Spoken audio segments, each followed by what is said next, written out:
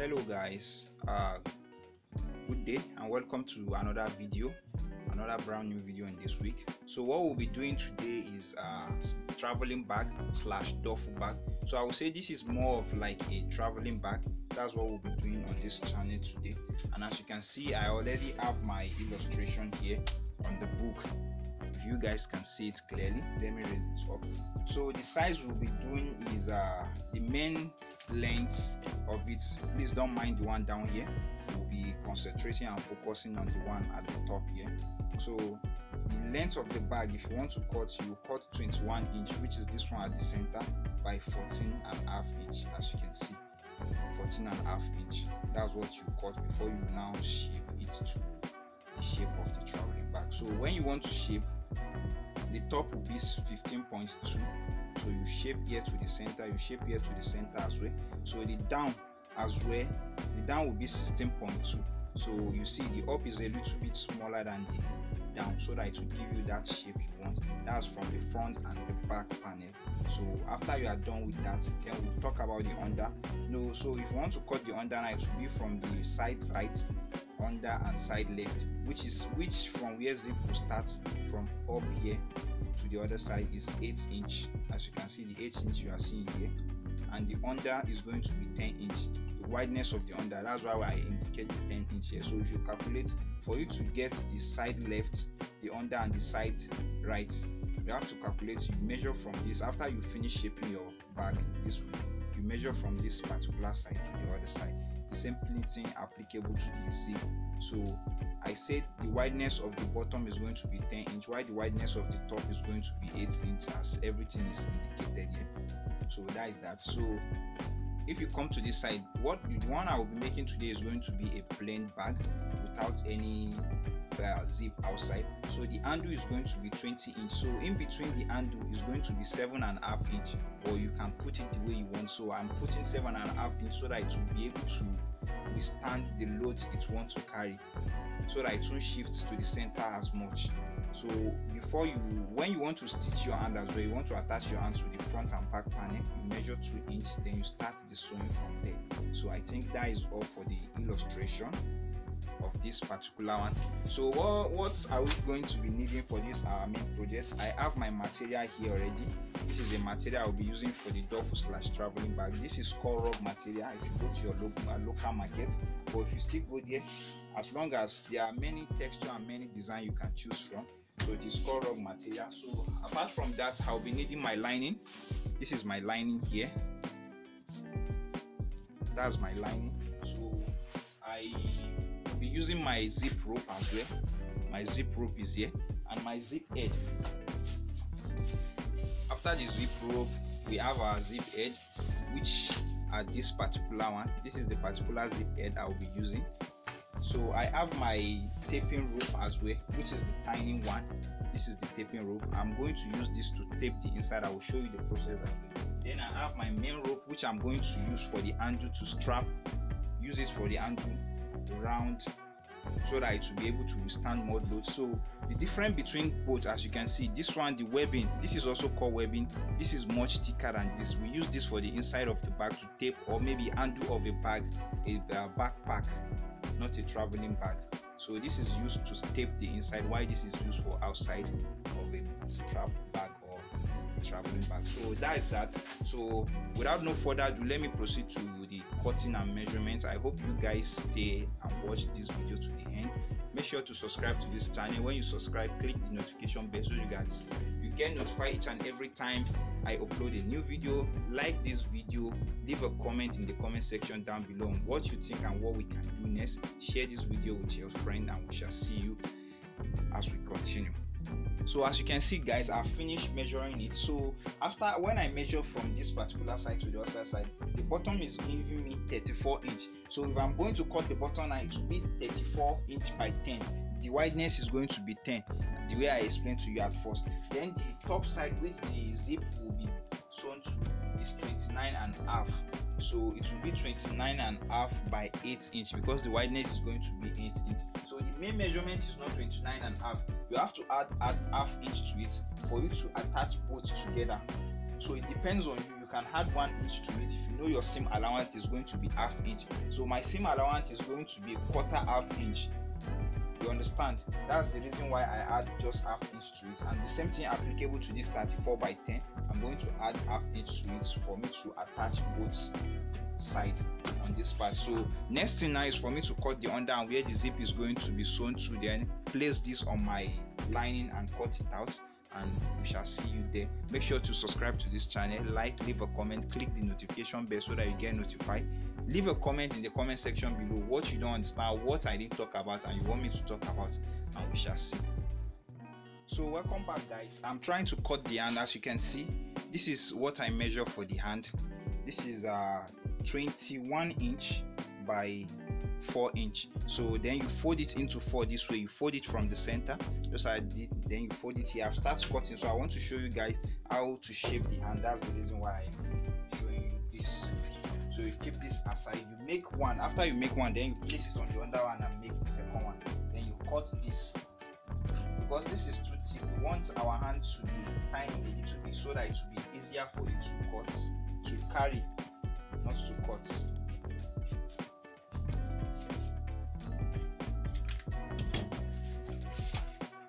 So this is how our hand is going to look like after you finish making it. So this is our handle for the bag, as you can see. Then you place it on the second one to cut it out. So that's that. Then this particular, this is one of the front panel. I hope you guys are seeing it clearly. As you can see, I've shaped this side, I've shaped one side and the other side. So and the way it is this way, the way it is now, this is the top and this is the bottom. So the way I explained to you on the first part, I've cut out this particular place. I measure it to the 16.2. The bottom is 16.2 while the top is 15.2. So and I've shaped it. So without for you to be able to cut out all the pattern, you have to do this first. So after I finish this, I'll place it on the second one, which is this. I'll place it on the second one to cut out this as well. So what you will do next now, after you finish this particular one, after you bring it out, is for you to measure it. So for you to get your button, what your button is going to give you from the button right, from the right side, left side, and the button, you have to measure from where you indicate it's going to stop on your illustration. So that's what I want to do right away now. I will measure it, then know what my bottom is going to be and wideness and the top of the zip or the top of the bag as well. So let me proceed to make that.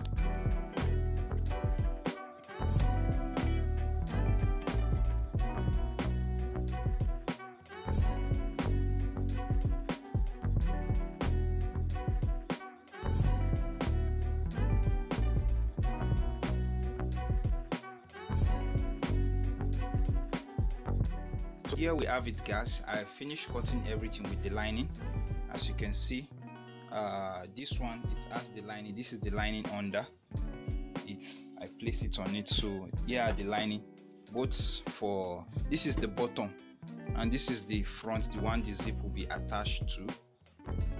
So the lining is also there.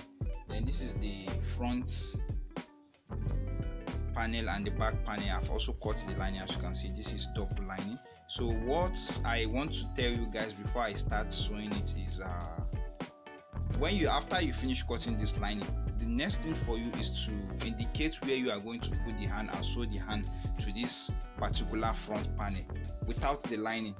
So the way I measure it, try to indicate as well. I indicate that this is top.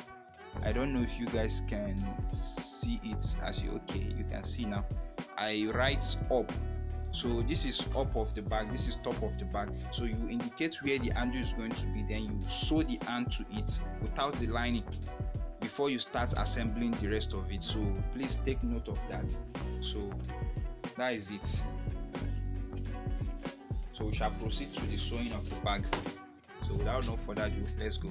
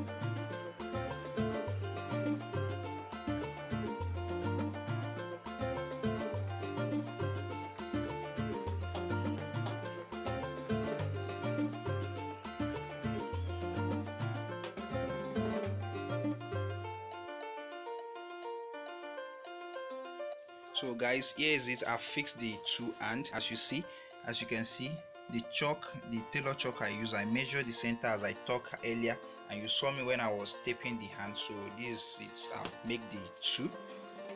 Then here as well, I've joined the bottom to the zip part. You join one side to it. So there's a way I normally do my that you won't see the sewing from below. As you can see, the sewing is not there, but the sewing is sewing outside. So that's it. So after, this is more wider than the zip part. So after you finish, you make sure you shape it this way, the way I shape it, so that it will give it the duffel bag shape or the traveling bag shape. So without no further ado, the next thing now I want to talk about is you make a center. You fold this bottom into two and indicate where the center is, just as I've done on the front panel and the back panel as well. This is the center, as you are seeing here, where I place my hand. Let me turn the back so that you can see it clearly. As you can see, so when you want to sew, you place the center of that on the center on the center on this particular side. Then you start using your taping webbing, taping rope to tape it and sew it round. That's how you are going to do it. So I'll put a link in the description or at the top on this side here, so that you can, I've done a video on how to tape the inside of your bag, so you should go and watch that so that you get used to it. And let's proceed and assemble and finish up the bag.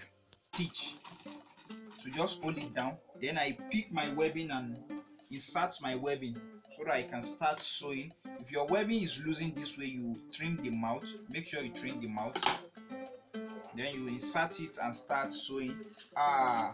A quick tip for the beginners or the people that are just starting: you can attach your lining to your main panel first, to every of your main panel first. Then the way it is like this, you can first sew it first before attaching your taping. But since I'm a professional on this, I decide to, as I said in the last video, I decide to insert everything once together, which is 1, 2, 3, 4, and this, which is 5. You understand? So that is it.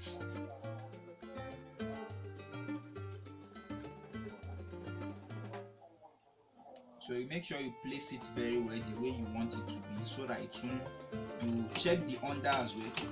People may be wondering, how did I get to do this without knowing how it's going on the under, but it's still sewing well. Practice make perfect. The more you practice, the better it becomes. And there's a way, if you put it, you know where it's going to be at the bottom. So it means you won't pass the sewing. You will not go beyond or outside of the webbing that is under. So guys, this is the progress so far. As you can see, one part. So, and here I said I will show you I've finished it, I'm done with it. And this is the other part as well. So this is the outside, but this is how we'll make it first. And this is the taping, the way I tape everything. This is where they meet back. As you can see, it's very neat. It goes round. That is how you tape your work. It will give it a very neat job round. And now it's time for me to proceed to the next one and attach the next one the way this is. So we'll see you when I finish or I'm done with the bag. So guys, we are almost done with the products. So this is just the finished part, the last part that needs to be finished. So after I finish this, so this is my taping. You cut it where you want it to stop. You make sure you align everything together. If there's any excess, you try to fold and cut it out, because normally this don't happen.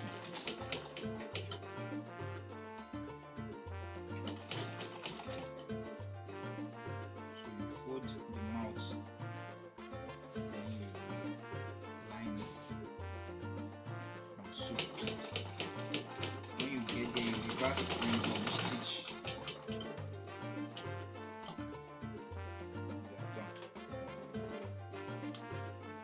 So after you finish this way, you try as much as possible to cross-check all the work. If there's any place that the taping is not sewed down, but you know, I've said earlier that I'm used to this, I normally do it, so there's no any error of that. So this is everything. So it's now left for us to turn, and this is our top. So turn everything now and see how our bag is looking like.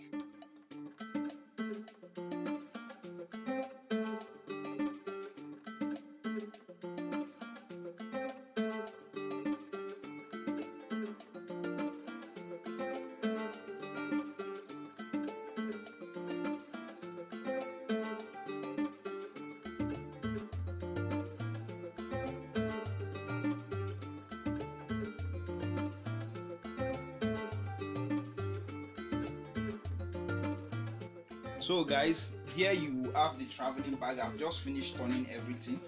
It's very well, looking good, perfectly well. All the place we sew, there's no error, there's no any mistake. So this is the traveling bag slash duffel bag. So the way it is now, it may not give you the shape you want. It's okay, but when you put your stuff inside, it's going to bring out the normal shape, how it's supposed to look. So these are the hands. You can just carry it this way. This is the handle for you to carry it. You know, this is the handle. So guys, that is it for this particular video. Make sure to subscribe to this channel. When you subscribe, click the notification bell so that you get notified each and every time we upload a new video, or you'll be the first one to get notified. Share this with your friends to help them the way I'm helping you guys here. Anybody you know that will be in need of this my channel to like start up and start making their own DIY bag as well. So leave a comment in the comment section down below on what you think on this particular project and how we can improve or what we can do next. So, and I will see you in the next one. Thank you for being here, and peace.